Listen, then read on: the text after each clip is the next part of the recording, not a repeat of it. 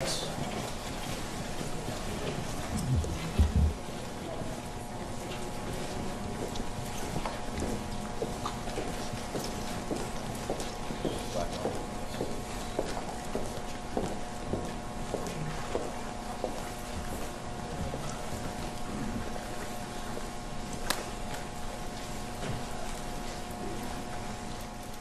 afternoon. Let me start by, as always, praying for the victims of the Key Bridge collapse and their loved ones. To all the families, we want to say that for each and every one of you, you're in our hearts, you're in our thoughts, and you continue to be in our prayers. Están en nuestros corazones, están en nuestros pensamientos, y están en nuestras oraciones. 1 week ago today, the Key Bridge collapsed. 1 week later, these families are still living a nightmare, and we need to respect their call for privacy. I also want to, as always, recognize our first responders and emergency personnel. To all of you, thank you. This morning, I received a briefing from Unified Command. Our collective response continues. And today, I'll provide a few updates on the 4 directives that I've issued to our team. As a reminder, they are: first, we need to give closure to these families. The second, we need to clear the channel and open vessel traffic to the port. Third, we need to take care of our people who have been affected by this crisis. And that means our families, that means the workers, that means the businesses, that means everybody. And fourth, we need to, and we will, rebuild the Key Bridge. Now first, on our recovery efforts, we need to do more work clearing the channel in order to move forward.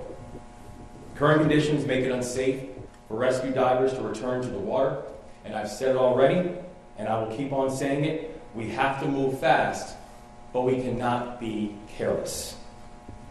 We promised these families that we would do everything in our power to bring them closure. But also, my directive is to complete this mission with no injuries and no casualties. We have already lost 6 mariners. We will not lose any more. Rough weather has forced this team to pivot over the last 24 hours, but the mission and the work continues. This morning, crews were setting buoys in the rain to make sure vessels could navigate the waterways. This morning, engineers and salvage teams continued with wreckage assessments and site analysis to make sure that we have a clear understanding of the work site. This is a 24/7 operation, and that cadence, it will not stop.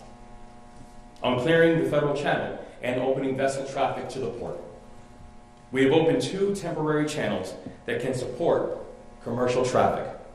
One temporary channel is on the northeast side of the collapse with a controlling depth of 11 feet. We opened another channel today at around 1315 or 115, and it measures 14-foot depth. These channels will support traffic from small boats, and yesterday we had 1 fuel barge, 1 scrap barge, and 1 scrap barge move through the temporary channel on the north side. And I'm thankful that after only a week after the collapse, we have pathways and channels so commercial traffic can now move through. But I do want to be clear. We are still a long way from being able to get the size and the cadence of the commercial traffic back to where it was before the collapse. So we're back to this right now. We're still talking about an 11-foot channel, and also a 14-foot channel. And so, if I can just put that in a bit of perspective.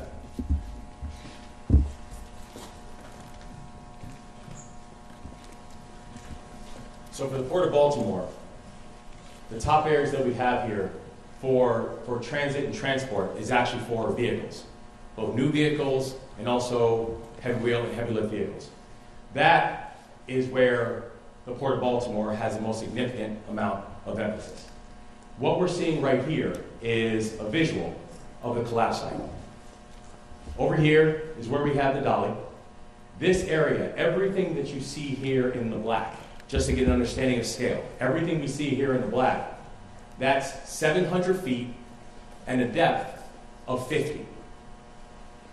What we're talking about, so this is the main chart area, the main chapter area, and we know for all vehicle transports, and also for the containers that are carrying the vehicle transports, you need a depth of at least 35 in order for the vehicles, for the new vehicles, and also the heavy vehicles to be able to move through the Port of Baltimore. This right here is 50, this right here is 50 at 700 feet.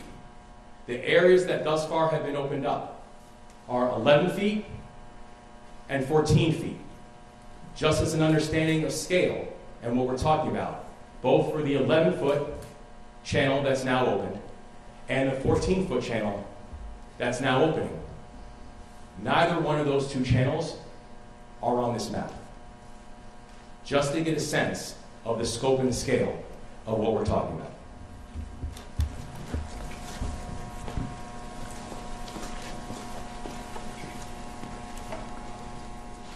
So we know that in order for that to happen, for example, to get those vehicles, and what's going to happen as we can then get to a 35-foot depth and a 35-foot draw, that we can start getting the larger ships back on.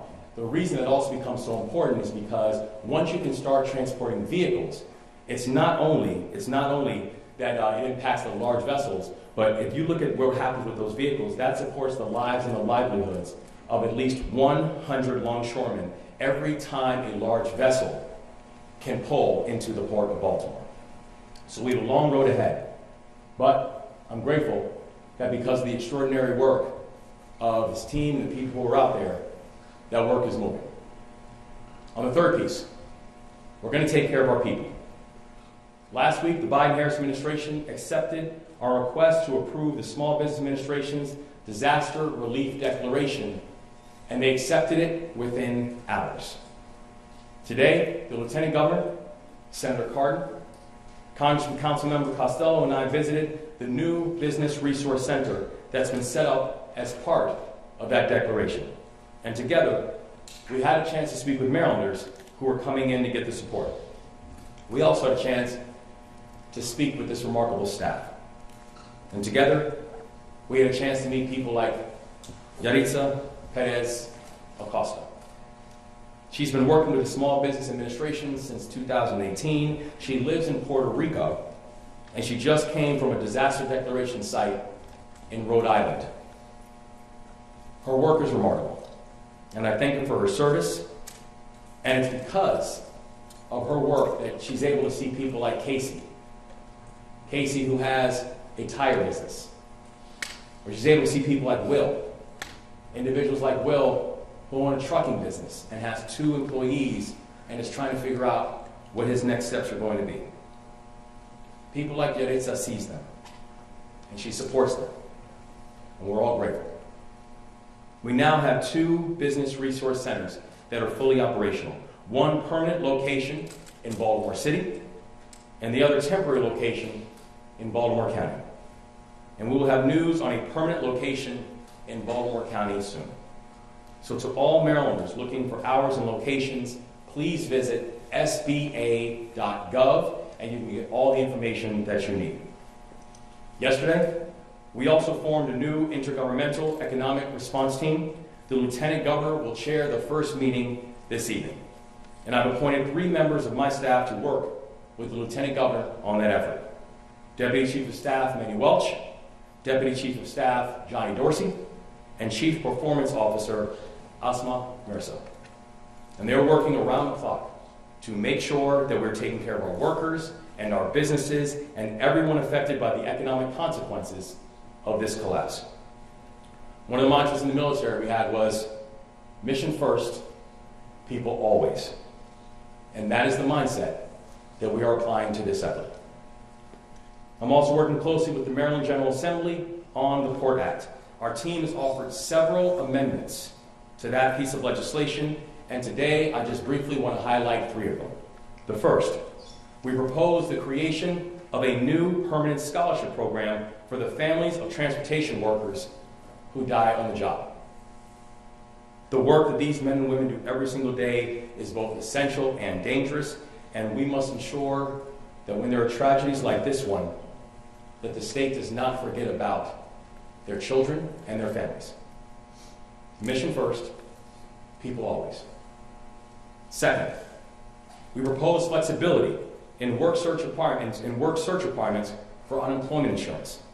That way, port workers who receive unemployment insurance will be ready to return to work at the port when operations move back to normal. Mission first, people always. Third, we propose an amendment that will ensure flexibility for our Department of Commerce and our Department of Labor, because our goal is to make funding available for critical needs of workers and businesses as we move forward, mission first, and people always. We cannot possibly find every answer to every problem in the next few days before session ends. But we can give the state the ability to respond, and quickly, over these next months. I also want to take a second to talk a bit about the state budget. When session began, our administration introduced a responsible budget that did not raise taxes.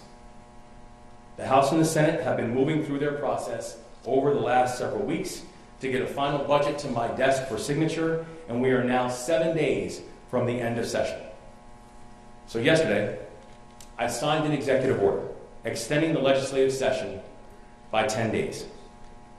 I recognize that the House and the Senate are coming to the table with different perspectives. I know they are both working in good faith to achieve a resolution. And the parties are not that far apart. We all want to do what's best for the people of this state. So what I did yesterday was necessary that we can provide both the House and the Senate the time to find a reasonable compromise and get me a budget that I can sign. Now, fourth, on rebuilding. We cannot rebuild the bridge until we clear the wreckage. But I'm telling you, we are going to get this done. We will clear the channel. We will move the dolly. We will rebuild the Francis Scott Key Bridge. Every day I meet more people who prove what it means to be Maryland tough and Baltimore strong. And today, we are here with Chief Petty Officer Morgan Merritt from the U.S. Coast Guard. She's in charge of the AIDS and navigation team. And they're the ones who help make these temporary channels navigable by commercial vessels. Her team was out in the pouring rain this morning, laying down navigation markers so ships could move through. There was nothing that was going to stop her or her team.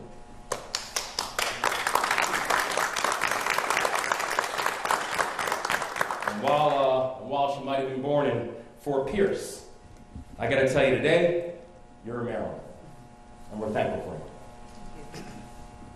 So in this moment, I'm going to hand it over to Admiral Gilreath, who's going to be speaking for Unified Command, and then following him, we'll be joined by Colonel Pinchason of the Army Corps of Engineers, Secretary of the Maryland Department of Transportation, Paul Wiedefeld, Senator Ben Cardin, and the Mayor of Baltimore City, my friend Brandon Scott. I want to thank all of our additional partners for being here today. So now, I'll turn it over to Admiral Gilreath, representing Unified Command. Good afternoon, I'm Rear Admiral Shannon Gilreath. 1 week ago today, we were in this very room at about this time holding our very first Unified Command meetings with all of the first responders that came to help in this tragedy.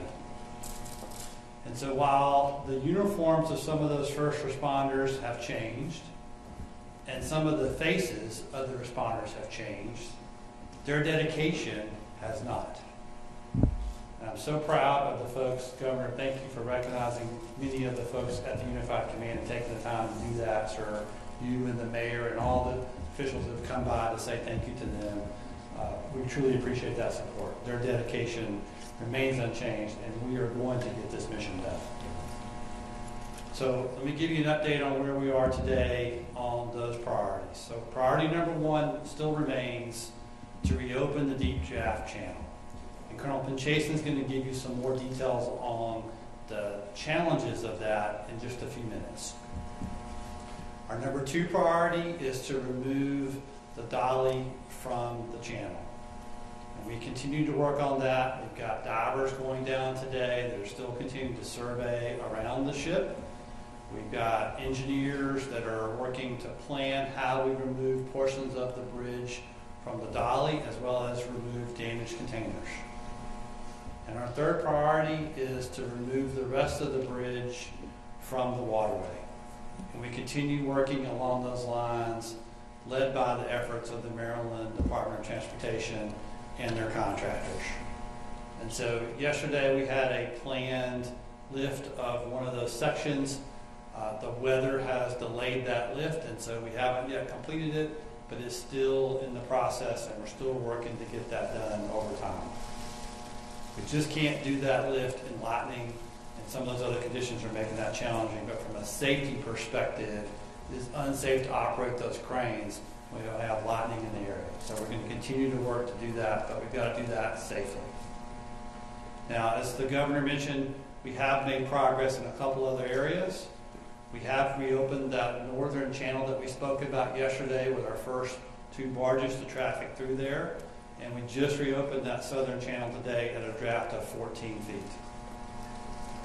We're going to continue working and planning for a 3rd alternate channel when we get those spans that are just north of the deep draft channel removed.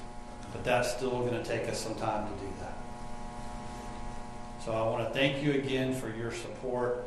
I want to turn it over to Colonel Pinchason to give us an update on the actual challenges that we're finding with that deep draft channel and engineering that her team and the Navy Supervisor of Salvage team and our contractors are doing on that. Colonel Pinchason.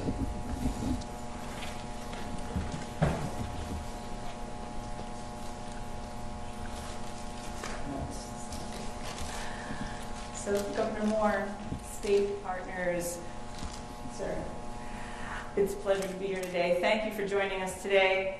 Our priority remains clearing the federal channel, that 50-foot shipping channel, and that is an integrated operation for salvage operations and recovery operations. And when you mentioned earlier, sir, mission first, people always, that's exactly what that is. It's not just about the engineering. And I just, as you mentioned that, that's what came to me, because as our engineers are assessing and surveying and figuring out how they're going to lift those loads, they know in the back of their minds that they are also looking for any traces of the fallen and anything that they can recover. That is an integrated part of our effort. Mission first, people always. So thank you for inspiring that, sir. Yesterday and today, our teams are working as best they can, considering the weather. Crane operations had to be paused temporarily, but they're back online now. The lightning hindered that for a little while, but as Admiral mentioned, we're able to continue in a safe fashion. We're taking every precaution we can to make sure our folks are safely operating and conducting salvage operations. The Unified Command consists of an amazing team of Department of Defense, federal, state, and industry partners from the salvage community. It is absolutely the right team to take on this challenge. And so we've implemented a very methodical, disciplined, but iterative approach where we assess and engineer and then execute. And we're getting a much better understanding of what we're dealing with by bringing in another dive team, by bringing in 3D survey capability and employing that over the last few days and getting a much better picture than what you're seeing on the skyline. We're going to cover that there. What those 3D surveys demonstrated for us and what they're indicating is that the wreckage on the bottom of the 50-foot channel is far more extensive than we could have imagined. What we're seeing and I'll head over there here in a second, but we have portions of the wreckage that are completely collapsed. What this means is that the state of that wreckage makes it very difficult to figure out where to cut, how to cut, to put it into what we call bite-sized pieces, although the bites we've had are 250 tons. And we have crane capability that can lift more than that, so imagine these bite-sized pieces that are hundreds of tons. But to be able to do that, we have to be able to see what we're doing. And the collapse of that wreckage, it's not just sitting on the seabed, it's actually below the mud line. That makes it very difficult to know where to cut, how to lift and rig and lift. So I just wanted to make sure that we're sharing everything that we're learning, and I can help explain that a little more. Right now, all those surveys are being compiled from all our partners from across the entire effort, with each layer of survey data that we are collecting and compiling and analyzing. We're getting a much better picture of what it's actually what it's going to take to lift that up. I can't say enough about our team. We are joined by our nation's top salvage experts and our friends from the United States Navy, our salvage experts, Soup Sal, Supervisor of Salvage Operations Soup Sal, here with us. We could not do that without them and without our industry partners. Cannot thank them enough, and I hope that the families know they have the absolute best team working on this for them. So we'll head over here and orient you a little to what we mean by that.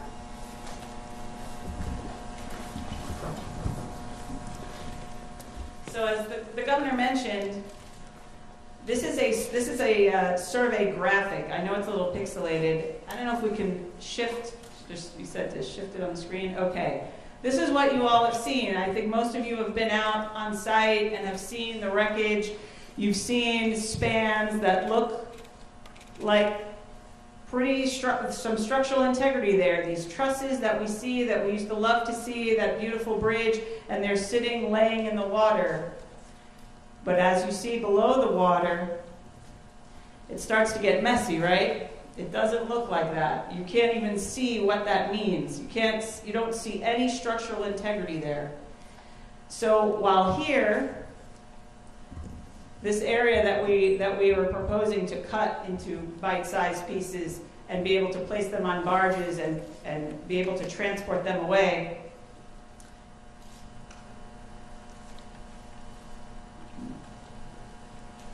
there you go. I'm fully trained now. What we're seeing in the water is that the wreckage has been completely collapsed. Some people use the term pancaked. But that's making it very difficult to even determine where to cut, how to cut. It's very dangerous for our divers to be able to go into this area. They can't see anything in front of them. This area is extremely unforgiving for them to work on. So the more data we have, the more surveys we can compile.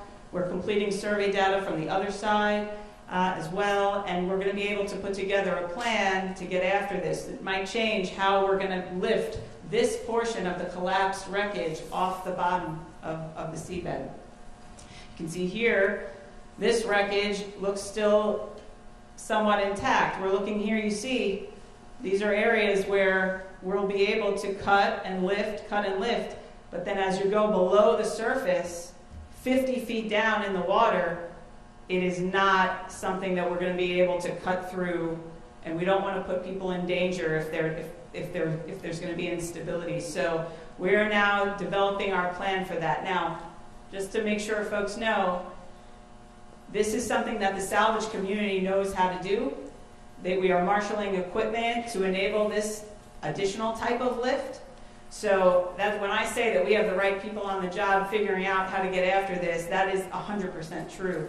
This is, for us, it looked very, I don't want to say clean, I don't want to make it sound like it's not as complicated, that this is going to be easy. It is absolutely still complex. Salvage operations are not an easy task. The magnitude of this is enormous, as you've all seen. But as you go deeper in the water, this does not represent what's underneath the water. So we thought it was really important for you to understand what our divers are dealing with and what the courage they have to risk as they're conducting operations. We are taking every precaution to keep them safe. We are making sure that when we send them in, that they are guided properly, but it's very methodic, and we have to do it very carefully. And I know that takes time, but we're very thankful for the support from the governor, who understands what it actually is going to take to do this. And we can't thank you enough for that support. behind all these things. So while the cranes might not be moving, I can't even tell you how much is going on behind the scenes with our engineers. It's humbling to see how hard they're working. Amazing. I'm going to hand it off right now to the Secretary of Transportation. You coming over? I'm good. Good afternoon. I'm Paul Wiedefeld, Transportation Secretary for Maryland Department of Transportation. The Maryland Department of Transportation continues to work with the Unified Command to advance the Governor Moore's key directives as outlined. As the Governor mentioned, the weather has impacted some of the salvage work, but we continue to make progress. Overall, hundreds of people from across the country and dozens of pieces of equipment are working on our unified response. And as mentioned earlier, the contractors that we have on board went to work immediately. Thank you, Senator. That's using the $60 million that we received from the Federal Highway Administration, which allowed us to get right to work immediately. And as has been said, I'm going to repeat it, we're operating at a high level of care for safety, and we will not sacrifice safety for speed. Turning to traffic coordination, the department continues to monitor and adjust the system. This morning, commuters saw higher traffic volumes and crashes with the rain, flooding, and many returning to their normal routine following spring break. I urge everyone to prepare for extra time and please be patient and courteous to fellow drivers. The State Highway Administration continues to deploy extra emergency response vehicles to help disable motorists and clear crashes quickly. And we're continuing to monitor traffic and patterns as motorists shift their travel patterns in the Baltimore region. One suggestion for our highway users: before you head out, check our traffic cameras to see real-time conditions and plan your best route. You can find our traffic cameras on the website chart.maryland.gov.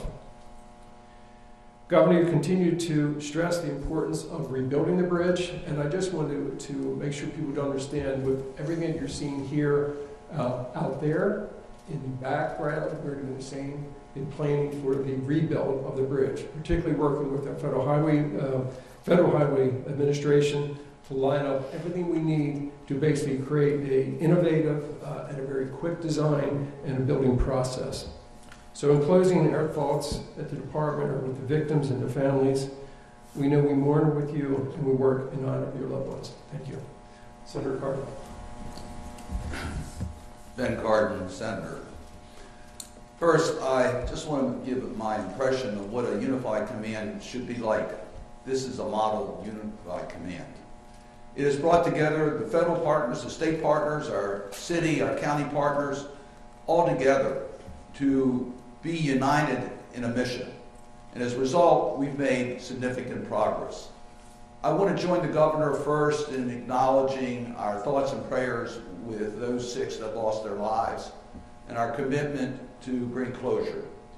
That has always been our priority, and we will continue until closure is brought. Our priorities are to open the channel and to replace the bridge. Governor Moore, I want to thank you for your extraordinary leadership in this state. You have brought us all together with a mission, and you've inspired us that we will not rest until we accomplish that mission. We're going to get it done, and we're going to get it done safely. Admiral, I can't thank you enough in regards to what the Coast Guard has done, and Colonel, in regards to the Army Corps. Our partners have been here. I'm frequently asked from our federal congressional delegation, will the federal government be there with the resources that Baltimore needs?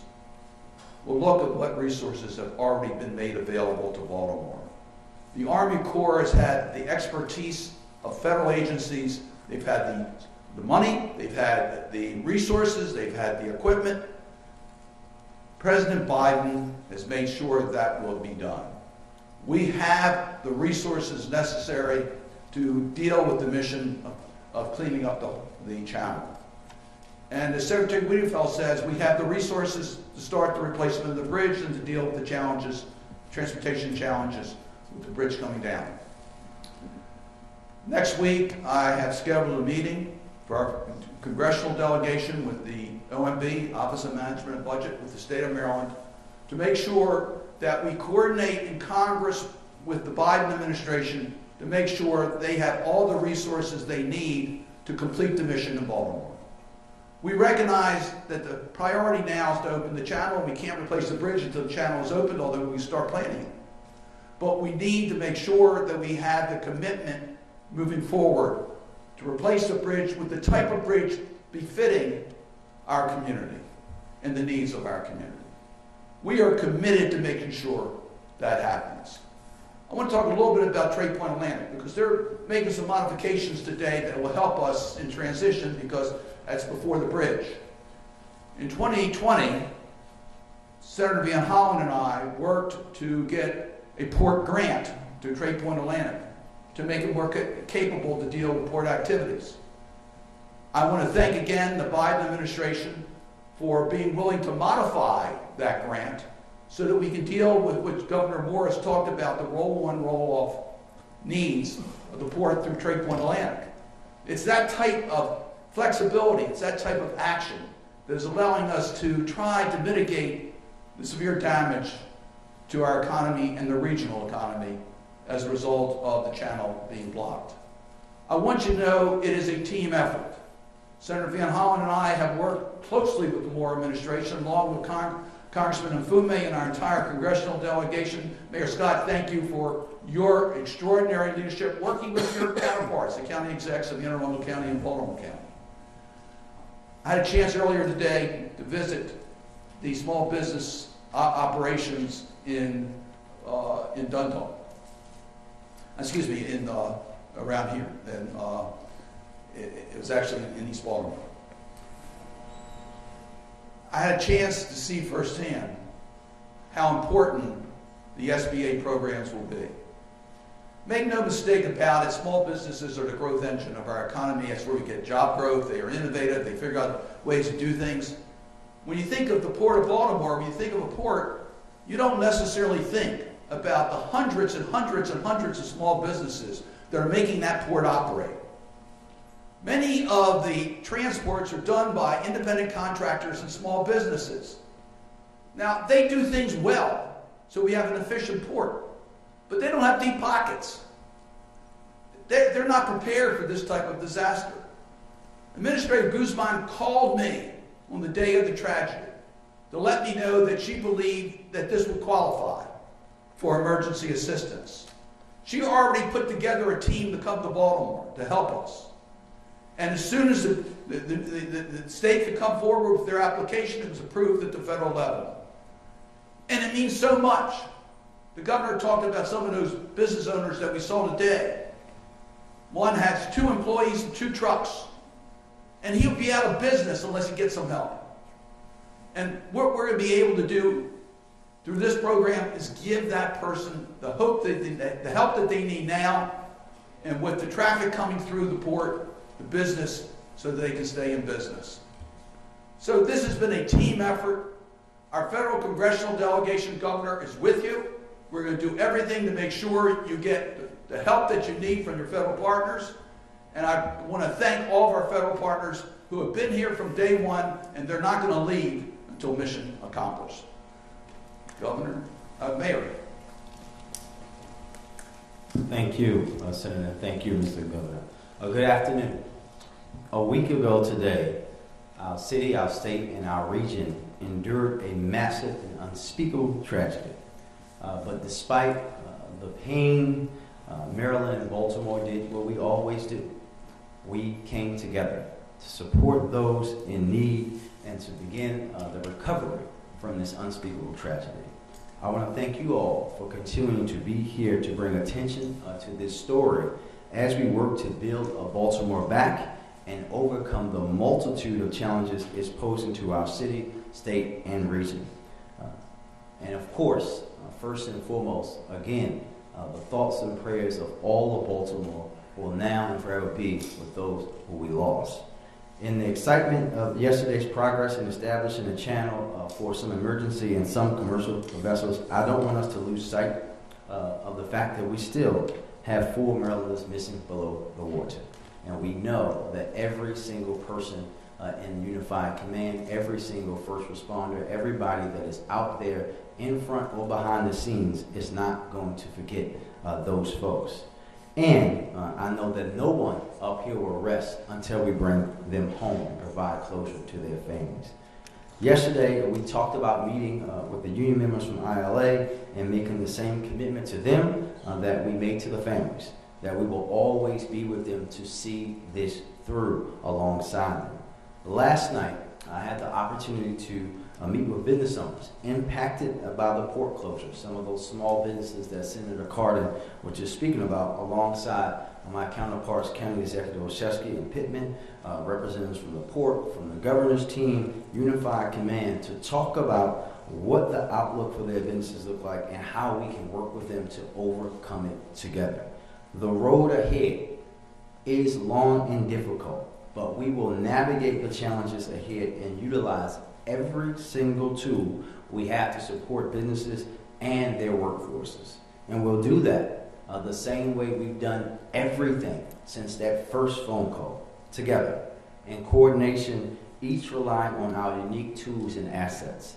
Everyone should know, no matter how hard it is, our city will come out stronger, our state will come out stronger, and we will be more unified and more ready for the future than we were before this unspeakable tragedy. And we'll do that by focusing on our city and state's greatest asset, our people. And with that, I'll turn it back over to Governor Moore. We're going to take questions. I'm going to start with WTOP. Could you say, what are the engineers' expectations for the surveying? And you're using what, a submersible side scan sonar? Is one deployed, or is it more than one?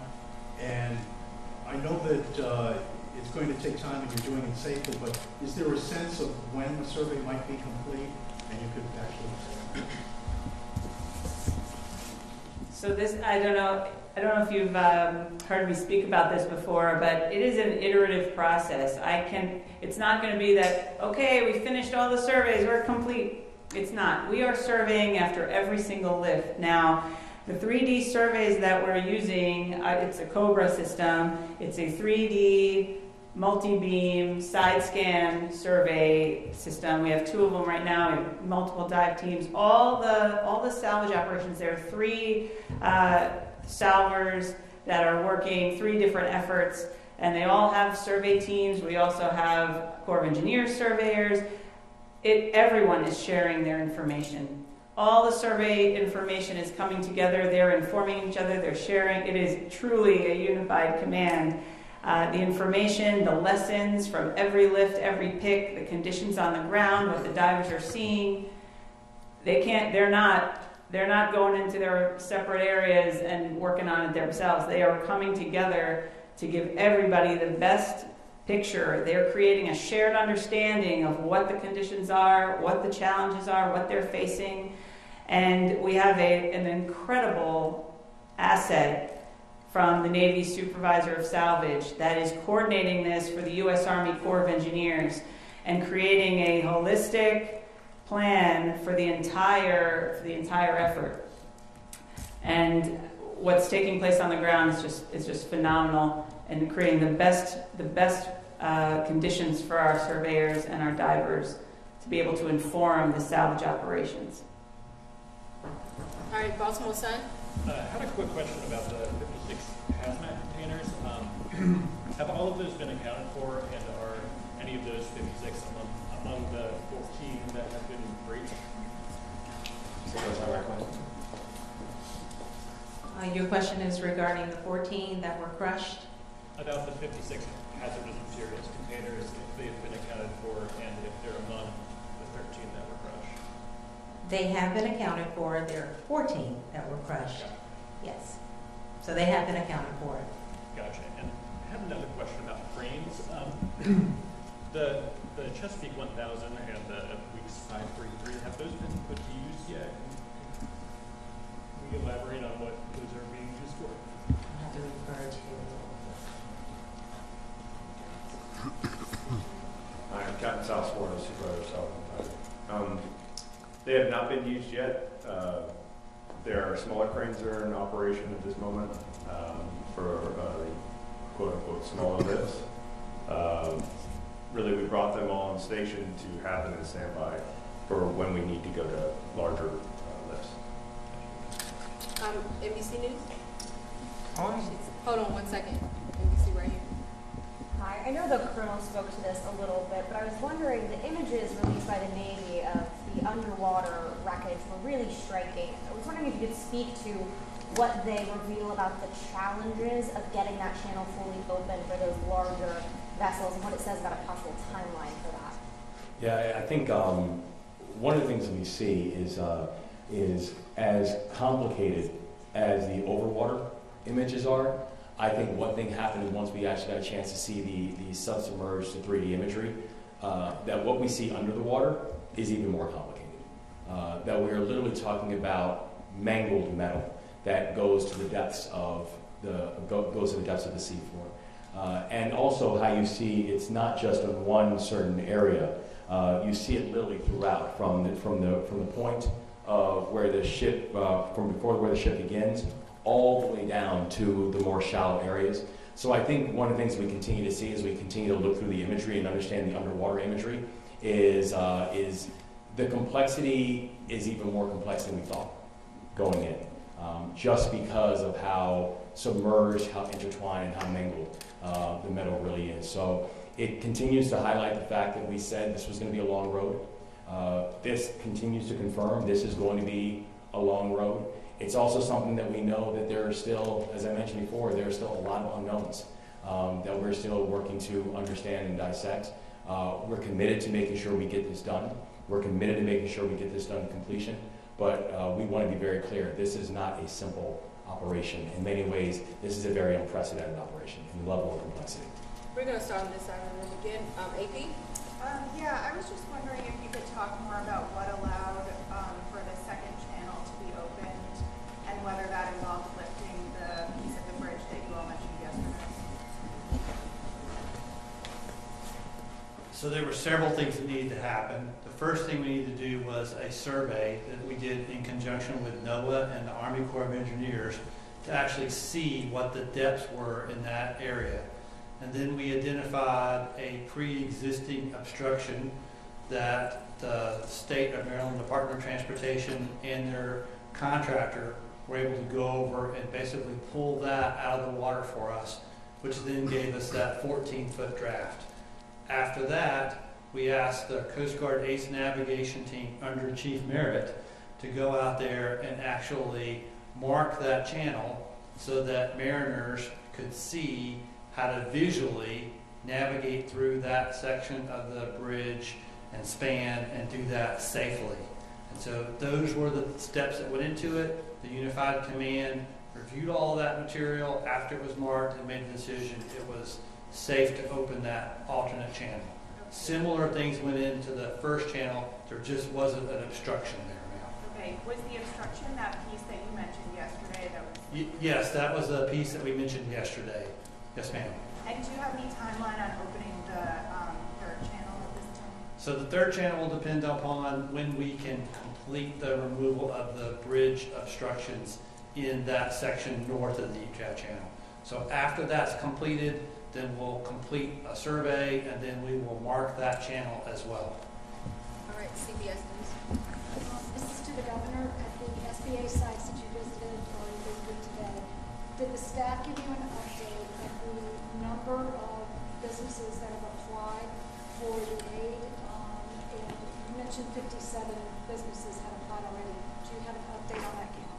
Yes, so they told us that 57 had come in and had come in online before. They were still calculating the numbers that had come in thus far for the day, but the indication that we got was that already the number was in the dozens of people. And what they were noticing was not just a flow of people who were both going online and going through the process, but a steady flow of people who were actually coming in to get their questions answered and put together in-person applications as well. So they've indicated that the flow has been steady, but the thing they also showed us is that they're prepared for it.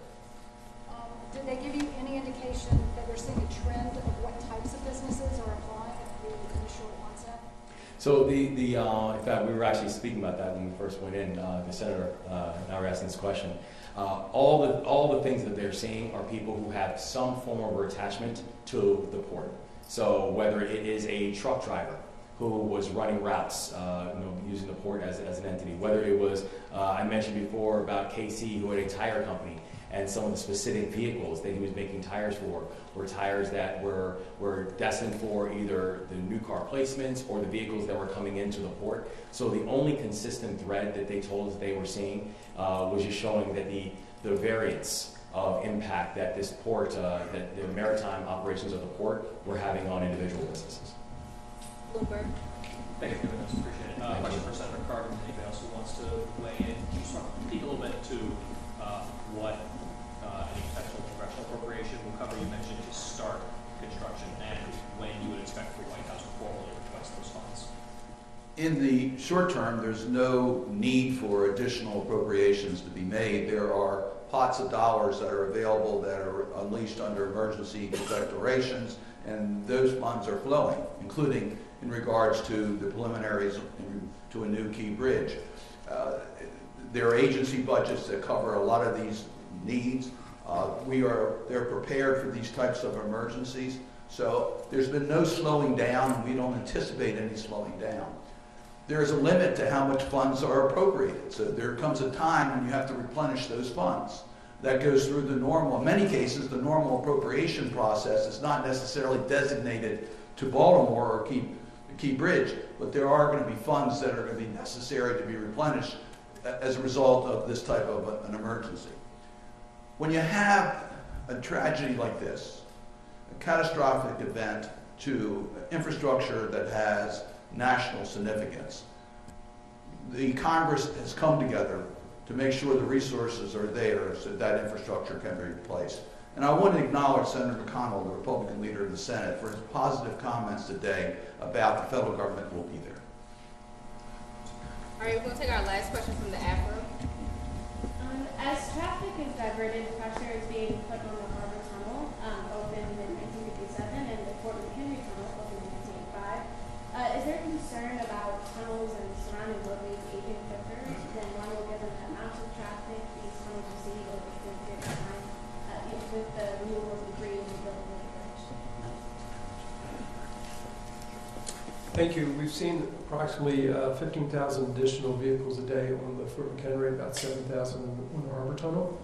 So over time, yes, they will have an impact. So what we will do is we'll monitor the condition of those facilities and make any necessary improvements to make sure that the safety of those facilities are maintained. Thank you all. Thank you. Thank you.